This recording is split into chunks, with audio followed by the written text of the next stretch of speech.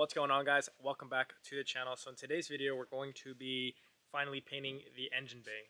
Now if you guys didn't see the last couple videos, I'll catch you guys up to speed on what's going on so far. We're going to be doing a wire tuck on this, so the harness, instead of it being inside the engine bay, it's going to be outside of the engine bay to give it that more simple and clean look in here.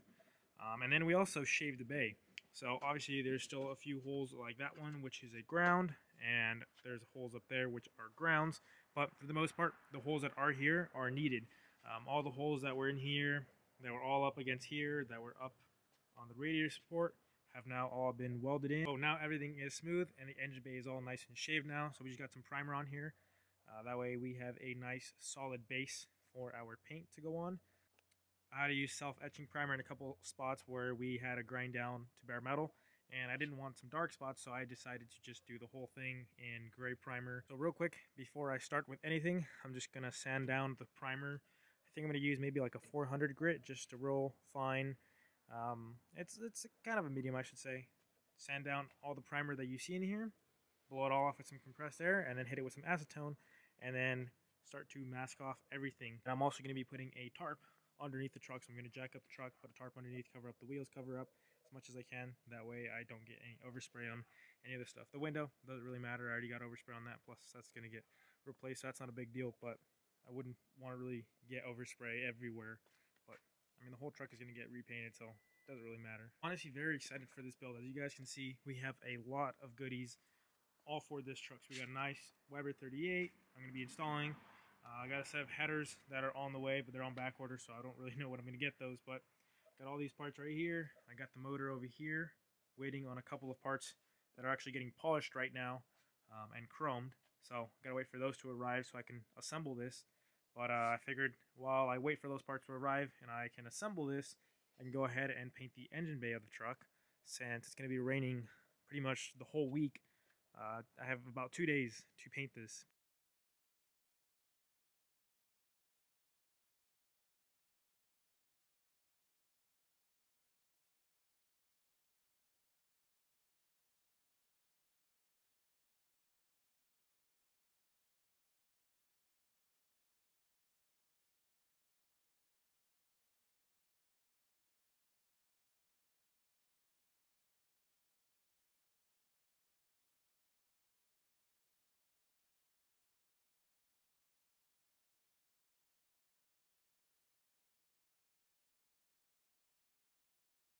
Just got done hitting the engine bay with 400. Now I did clean it with some acetone, but right before I start to spray anything on, I'm going to clean it one more time with acetone. But you can see everything is covered. These are the tarps that I used to paint this truck. I put them all underneath, and obviously I got the wheels taped up. I don't want to paint my ST wheels. I got some old tarps on the ground to hopefully try to eliminate overspray. I also just got done emptying out all the moisture out of my compressor. It's open. Should probably close that. Did that a couple times. Got a little bit of rusty water out, but I like to do that once a week, maybe once every 2 weeks if I forget. But you all want to make sure that you get as much moisture as you can out of your tank, because compressed air, you naturally just get condensation, and obviously that is moisture, and moisture is water. So you don't want water in your tank, one, because it rusts from the inside out, and two, because you get moisture in your line, which then comes out on your paint job. However, I'm going to be showing you guys the whole setup that I use. Obviously not the best. I'm not a professional. This is only my second time painting, but I'm going to show you guys what I do know. Just so you guys know, you don't need any special, equipment or anything like that. This is a Harbor Freight compressor that I got for about 50 bucks from Harbor Freight. Like I said, I got it secondhand, so I guess someone bought it, didn't like it, whatever, and returned it, and I bought it for 50 bucks, and it turned out like it works. I use it for everything. So it's 125 psi, which is kind of decent for what I need, and it's a 21 gallon, which is not bad. You can paint with a smaller tank, but I wouldn't recommend painting with like a 2 gallon or a 5 gallon tank. I'd recommend maybe like a 15 gallon or bigger if you can get your hands on one. But if you can't, then whatever you got, just work with that. As far as guns, I'm going to be using the cheapest Harbor Freight guns that they have. I believe these are like $15. And like I said, I'm not a professional, so I don't want to buy a $300 gun if I'm only going to be painting once. Now, this is my second time painting, so I probably should have upgraded, but I already kind of know how to use this gun and I'm familiar with it, so I'm just going to use it for this time. Maybe when I actually paint the truck, maybe I'll get a better gun. But the way I think of these guns is they're disposable. They're $15 and they're $15 for a reason. They work good, but in my opinion, they only work for one time. So this one, I used it to spray single stage paint on that yellow truck. And when you take it apart, the tip, I don't gotta show you guys, but the tip inside is all rusty. Everything inside is rusty. So it's not a bad gun. It's just the materials that they use are kind of cheap. So these guns don't really last. But once again, it's a $15 gun. So in my opinion, they're just disposable. You use it once, you throw it away. So what I'm going to be doing is I'm going to be using one for the base coat, which is the color, and I'm going to be using another one for the clear coat. So I'm just going to be painting the engine bay today. I'm going to be using two guns just for the engine bay, and then throw these two away. And then when I actually paint the truck, then I'll buy two more guns, do the same thing. One for the base coat, one for the clear coat. I also have an adjustable air pressure regulator right here. It's kind of hard to see since I got acetone on there and it kind of messed up the plastic, but got an adjustable one on there. I believe I picked that up at Home Depot. And I also got a moisture water separator. You can see, got this also at Home Depot. I think these two in total were about 30 bucks. I know a lot of people use the Harbor Freight filters that they have, the little red ones, but to be honest, they kind of suck. After about, I want to say maybe 2 minutes of spraying, you start to get moisture out of the gun because they're just not really that good. Whereas this one, I sprayed pretty much the whole paint job without getting any moisture. And then towards the end of the paint job, I started noticing a little bit of water coming out. So then I had to take it off and kind of tap it and let the water evaporate. But this will last probably the whole engine bay job. Now, as far as paint, I got a one-of-one color. So I wanted to get something special for this truck. Since I didn't want it to be kind of a basic build, I wanted it to be, you know, something special in case I ever sell it, or just, you know, kind of to have a special paint job. It's a one-of-one. So I walked in with my guys over at OEM. They do all the automotive paint you can think of. So that's the name, is OEM. They have their own paint. They're the ones that I went to buy the paint for this truck. I just got single stage paint, so I'll show you guys real quick. For those of you who don't know, I painted this truck with $130 paint. I chose single stage just because I didn't want to deal with mixing clear coat and base coat and doing all that. So I just used the cheap single stage paint that they offer. Now it's super, super dirty, as you can see. I haven't washed this truck in a good while, but you can see it still shines. For a $130 paint job, it's not bad at all. And obviously I chose yellow to stand out, but they have black, they have a bunch of basic colors, and they also have some metallic colors and single stage. Now I walked in, I told them what I wanted. I wanted a really dark blue that was almost like a black, but in the light it looks blue with a lot of metallic. And they whipped me up this. They even let me mix my own paint in there, which is actually pretty cool. So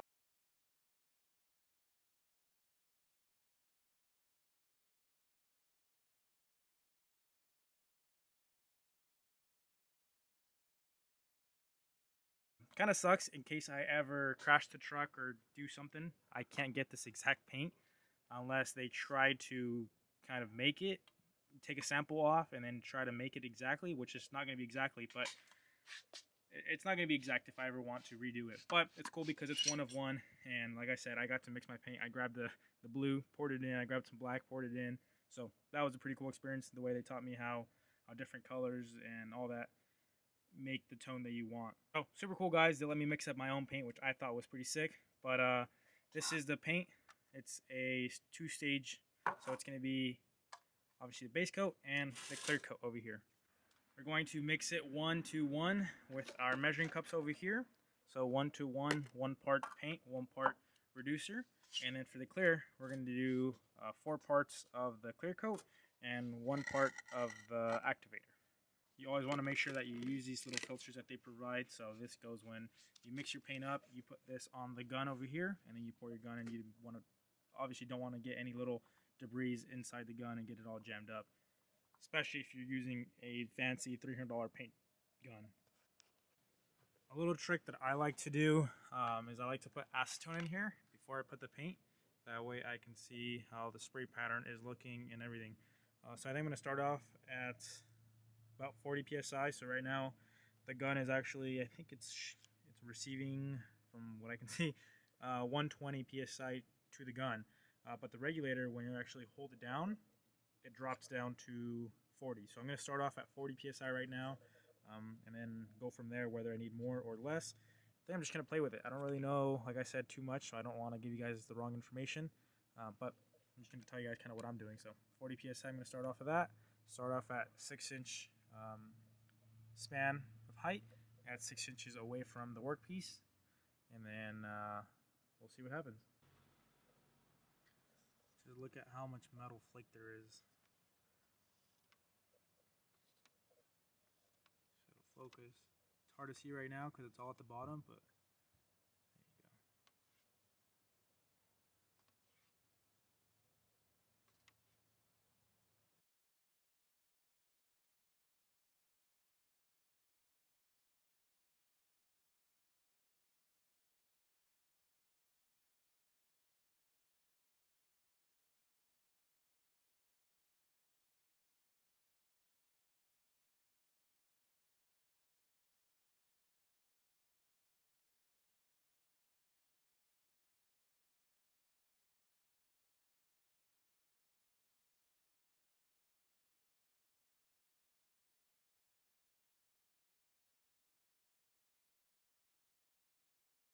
Oh my gosh, you guys have no idea how freaking happy I am right now.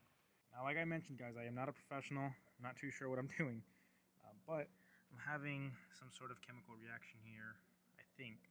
I don't know if maybe there was some acetone on there and I sprayed it on there, which I doubt would cause that effect. But having that and a little bit right here. But I'm just being open with you guys and letting you know what I'm dealing with. But other than that, it's coming out pretty good. I really can't even express like how perfect this color is for me. Like, I know some people are gonna see it and be like, "That's just a blue." And yes, it's a blue, but it's literally what I wanted, and that's what's crazy is because I had this color in my mind. I was like, I want it to be blue, but I also want a hint of green, but I also want it to be dark. And I was like, I don't know what color that is or what factory color, what factory car has that color from factory, so I could just steal the paint code. So I was just kind of like trying to figure it out, and man, that freaking paint job, they nailed it. They got exactly what I wanted. I'm just speechless. I'm just, this color is insane. It's not like super wild and super flashy, but it's perfect. It's literally perfect. I just hope I don't ruin this paint job. But if I do, who cares? I'll figure something else out. Maybe change it and paint a different color. But so far, so good. Just hope that when we do the clear, I don't screw it up. Hopefully. Just got finished with about 3 coats of paint. So now I'm just going to quickly mix up some clear and spray the clear over.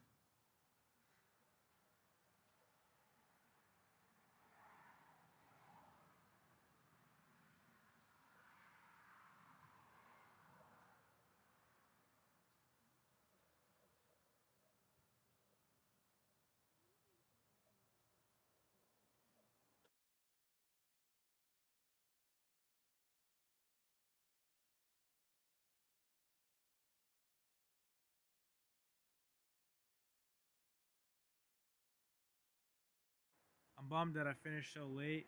Now it's dark and you guys can't really see. So I'm going to have to wait until tomorrow to show you guys. But I guess I could get a light on there.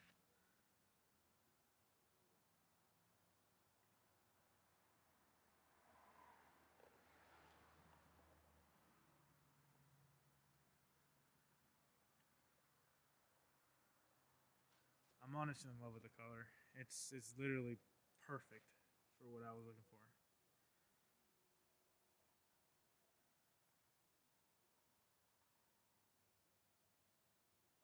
Here it is. This is the in the daylight. You can see what it looks like. Now, like I said, this is literally the perfect color in my opinion because in the daylight it looks like a dark blue, kind of like a navy blue. But at night it looks black, which is literally what I wanted. I wanted the truck at night, when you see it, I wanted it to look black like the windows, and then when a little bit of light hits it, you're like, okay, that's not black, that's blue. And honestly, I think this is the perfect color. If you guys have any tips for me or anyone else watching this video, I would definitely recommend that you guys put them down in the comment section down below. That way I can learn off of them and everyone watching this can learn off of it as well. One thing I forgot to mention is with the paint, I think I spent about I don't know if it was $300 or $400 with everything: paint, clear, hardener, activator, reducer, all of that. So it honestly is not that bad. So I know a lot of people take their trucks to shops to get them painted, and they end up spending like 3-4 grand to get a paint job, which is fine, I guess, because you do get a really, a really good level of paint. But honestly, it's not fun at all to pay someone to do your work. So that's why I would highly recommend that you guys go check out your local paint shop and go to them, see what they recommend, and get a gallon of paint and paint your own truck. If you screw it up, who cares? It's max $500, max, and that's like getting nice paint. So yes, obviously you don't want to throw your money away, but also spend $500 and learn how to paint your own truck and say that you painted your own truck. I'm just telling you guys right now, there is no better feeling than building your own trucks, and that means painting your own trucks, swapping your own motor in, doing your own work on your truck. It's hard, especially when you're learning, but honestly, I think that's the best part is learning is fun, and at least in my opinion, it is. So yes, it is challenging at times because you don't know what you're doing. Sometimes you screw up stuff, and sometimes you end up losing money trying to save money. But at the end of the day, if you can figure out how to paint your truck, whenever you scratch it while you're out there bed dancing and you scratch up your bed or you dent in your bed, you painted it. So you know how to come back and fix that and repaint it again rather than have to pay someone another extra $1,000 just to paint a bedside and paint match it when you could do it all yourself, especially if you have extra paint at home.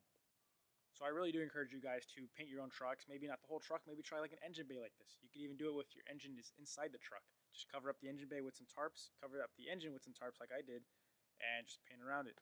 It's as simple as that. But if you guys have any questions on anything related to the trucks or anything at all, definitely message me on Instagram, which is where I'm mostly active. And like I said, I hope you guys enjoyed this video and found it useful, and I'll catch you guys in the next one. Peace out, guys.